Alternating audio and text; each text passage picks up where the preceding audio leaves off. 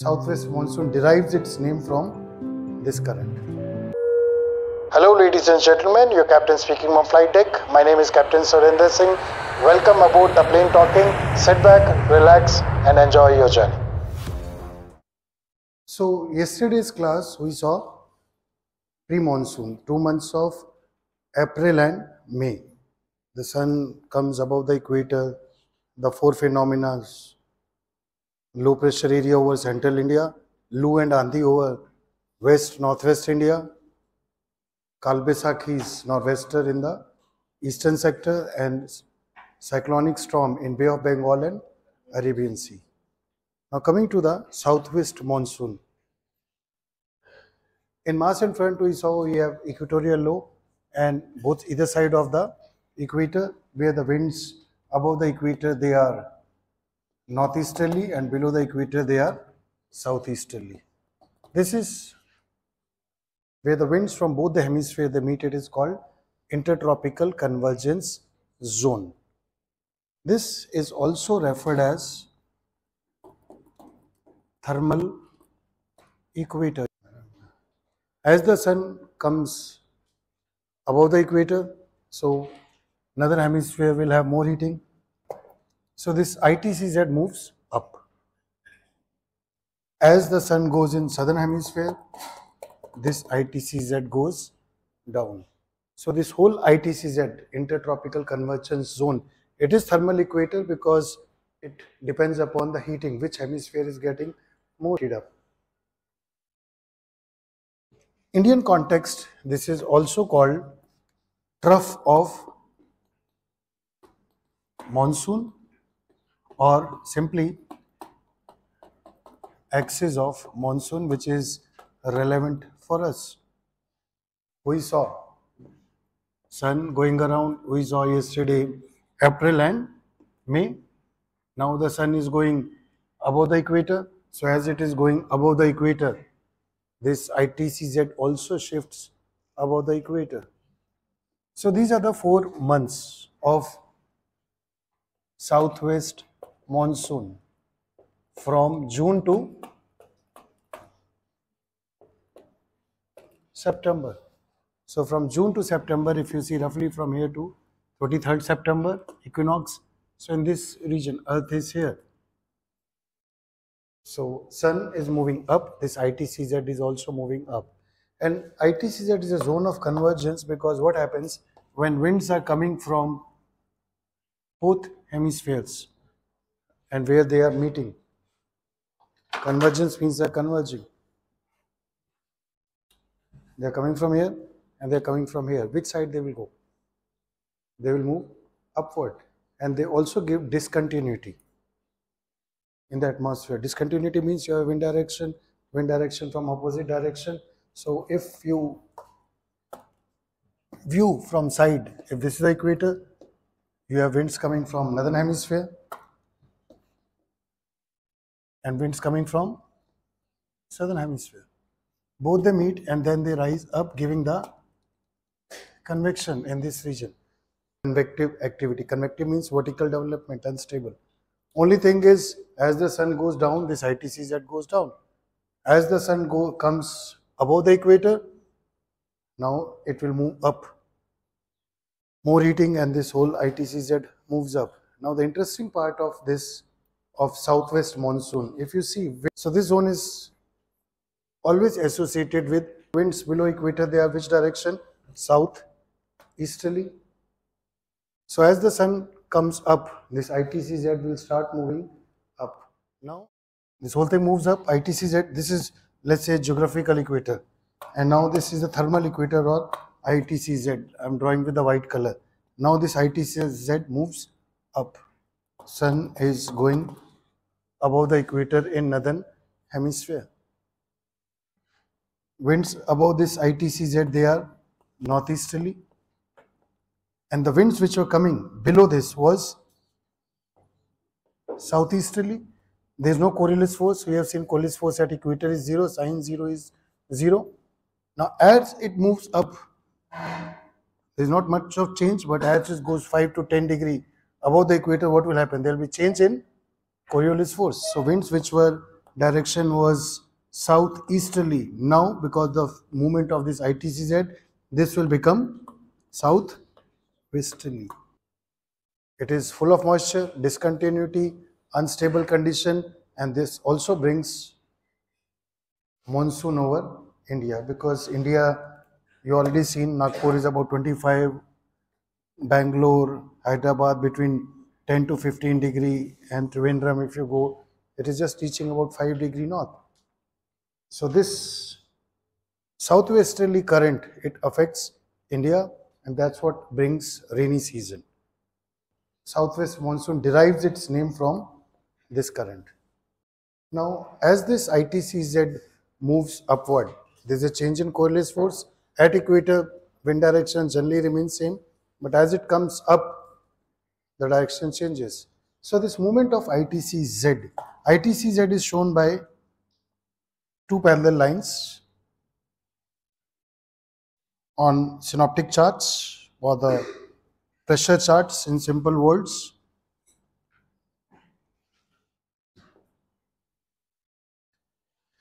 So ITCZ is shown with this two parallel line and black dashes.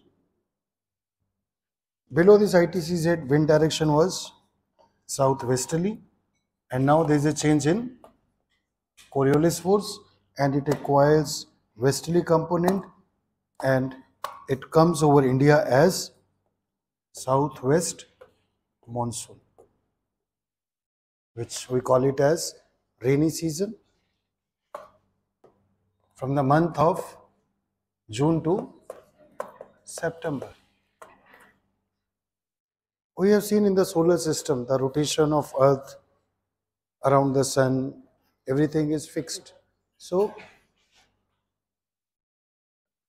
if everything goes fine, then by 31st of May or 1st of June, this axis of monsoon or trough of monsoon reaches peninsular India or coastal Kerala. By 30th of May or 1st of June, that's what it reaches here. Now the sun is moving up. By 7th of June, it comes over Mumbai coast. Onset of monsoon. The seasonal pressure pattern during this season, because heating continues to take place, we have seen in this month, in the month of June. So there is a low pressure area which is formed due to heating over the northwest India. That's where the low pressure area is formed. By 1st of July, this axis reaches its northmost position. It goes through this low pressure area, then foothills of Himalayas, and it goes to the head bay or the Bay of Bengal. So this tentative date is 1st of July. So theoretically, by 1st of July, the entire India is considered under influence of monsoon. So that is a progression of or onset of southwest monsoon. This southwesterly current, this gives maximum rainfall in this region. This is which region? Western Ghats, absolutely right. So in this Western Ghats, or rather west of Western Ghats, it gives maximum rainfall. This region, you have this Western Ghats, it goes like this. This is the area where you will have, because of this southwest monsoon, maximum rainfall. That's why Mumbai, Konkan, in this region, you have everyday continuous rainfall. Unlike in North India, if you are from this part, Konkan or Mumbai, you have a rainfall every day. We will see, it doesn't happen like this in North India. So the maximum rainfall, India in general receives 80% of rainfall during this season. Why? Because the elevation of this terrain corresponds to about 10,000 plus feet and 10 to 15,000 feet, and the height of this or the axis of monsoon that also is up to about 15,000 feet. So that's why this is the area where you have maximum rainfall. We have hills here also. Anyone knows which are those hills? Nilgiris, yeah, you're right. Nilgiris Hill, Eastern Peninsula. This is Eastern Peninsula or coastal Tamil Nadu. This is the coastal Tamil Nadu. This is considered rain shadow area, or they call it rain sheltered area. There is hardly any rainfall during this southwest monsoon in this region. You will find it will always be humid, cloudy, but there is hardly any rainfall. This is rain shadow because of this terrain. Rain shadow or rain shelter area. Least rainfall during this season is Eastern Peninsula or the coastal Tamil Nadu region. So the maximum rainfall, minimum rainfall. Now this southeasterly current, as it is, it gives rainfall this part, and over central India, average or the rainfall this side reduces, or the eastern side of Western Ghat reduces. Maximum is on the western side, eastern side this rainfall is reduced. As this southwesterly current is moving upward, it becomes dry by the time it reaches Udaipur. Udaipur is somewhere here. That's what is Udaipur. So you have Mount Abu in this region, correct? Rajasthan, Gujarat. So by the time it is coming here to Udaipur, it becomes dry. So there is no rainfall over north, west, north or eastern India because of this southwesterly current. The southwesterly current gives you rainfall in this region. So then how do we have a rainfall here? The normal position or the pressure pattern during this season is low pressure area, the trough going eastward and then going into Bay of Bengal, and this lies in the foothills of Himalayas. This is the normal or northmost position of this axis of monsoon. So at that time, when this trough is in foothills of Himalaya, all the rainfall is restricted in this region, basically north of the trough. Nepal, Tibet, part of China, you have maximum rainfall here. There is no rainfall here. Now at this position, this is the normal position. Northmost position is foothills of Himalaya. Now the rainfall in this part, whatever is remaining, is caused due to formation of low pressure area or depression. Low pressure, low pressure, depression, deep depression, cyclonic storm. So stronger low pressure area. Okay, when the wind velocities, we already seen those values. More than 16 knots, correct? Low pressure 16 to 27.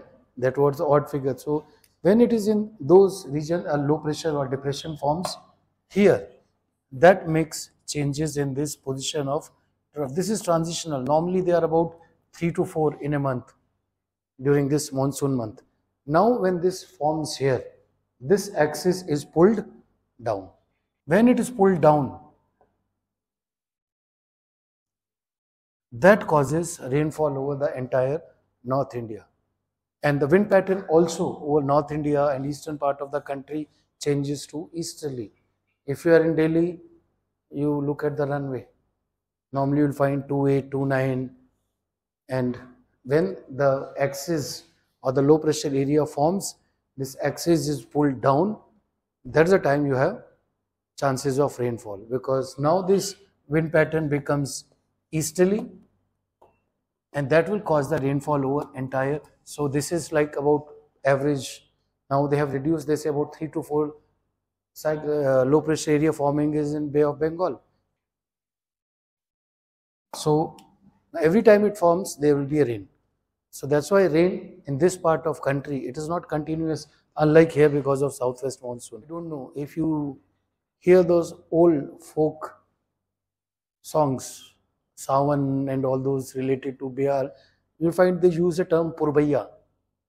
Purvaiya, that the winds which blow from east, that when the Purvaiya, even those people knew that the wind pattern will change to easterly, that's the time there will be rainfall here, means monsoon is active. As this ITCZ goes up, when this decays, There will be no rainfall here. All the rainfall is in, you'll find even above Uttarakhand and Nepal, Tibet region. Everything is restricted there. Every time there is a depression or low pressure area forms, that is active monsoon. Northmost position is break monsoon. These are the two terms which are used. During break monsoon, the axis passes through the foothills and going to the Bay of Bengal. All the rainfall is in northern part, north of this monsoon axis. So whenever this low pressure area is not there, what will happen? You will have break monsoon. It becomes hot and humid in this part. Every time you have a low pressure depression forming here, wind pattern will change, and this is your active monsoon. Another important phenomena during this season is something called tropical easterly jet stream. So this is jet stream. We have a separate topic in your syllabus, so you will see. So this is formed between 10 degree north to 15 degree north. 10 degree north is, I told you, Bangalore, 15 is Hyderabad. So in this region, it is found at a height of about 40 to 45,000 feet. It is strong easterly winds.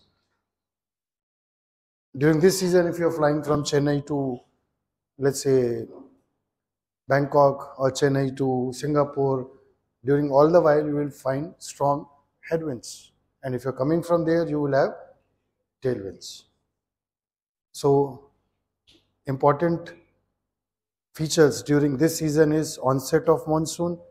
The winds which are below the equator, they are southeasterly. As the sun comes in northern hemisphere, ITCZ moves up, thermal equator moves up. As it crosses, there is a change in Coriolis force. Wind direction becomes southeasterly to southwesterly, and that brings southwest monsoon over India.